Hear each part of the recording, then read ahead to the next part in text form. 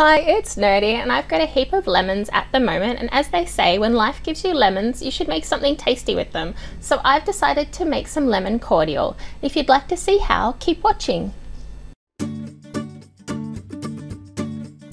The ingredients you will need are lemons and sugar.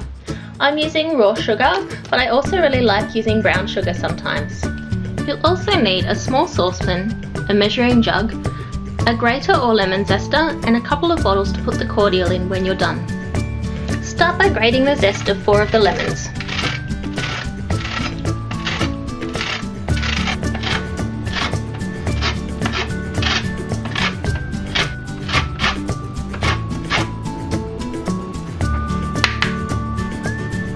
Next, squeeze enough lemons to make 500 ml or 2 cups of juice.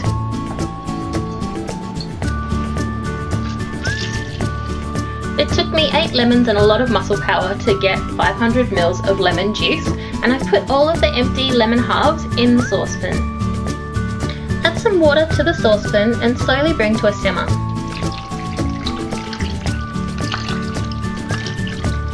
Once the lemon peels have softened, remove them from the water. You want to keep 500 ml or 2 cups of this water in the saucepan.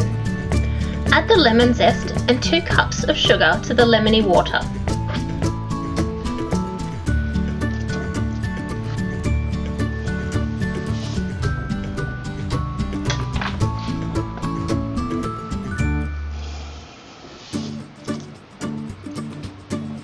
Stir until the sugar dissolves and then heat the mixture until it forms a syrup. Now that the syrup is ready, add the 2 cups of lemon juice.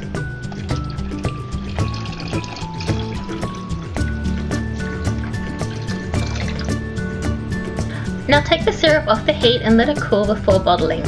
I'm using the measuring jug from earlier to help me pour the cordial into the bottles.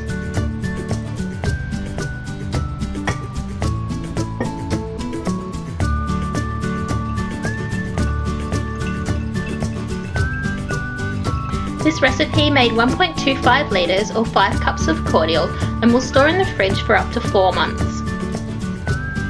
You can use this cordial in a lot of different drinks, but for a basic lemonade, add 1 part of cordial to 4 parts of soda water.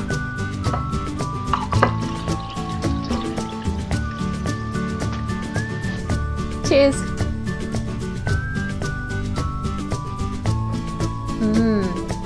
Thanks for watching. I hope you enjoyed this video. If so, it'd be great to get a thumbs up. And as always, written instructions are available on my blog. I'll leave a link in the description below. If you tried this recipe yourself, or if you have your own favourite cordial recipes, I'd love to hear about it. You can either comment below on my blog or on my Twitter. And if you'd like to see more videos like this, be sure to subscribe. I make new videos every Wednesday. See ya! Tap to remove any air bubbles and to flatten out the top. Now put this in the fridge to harden.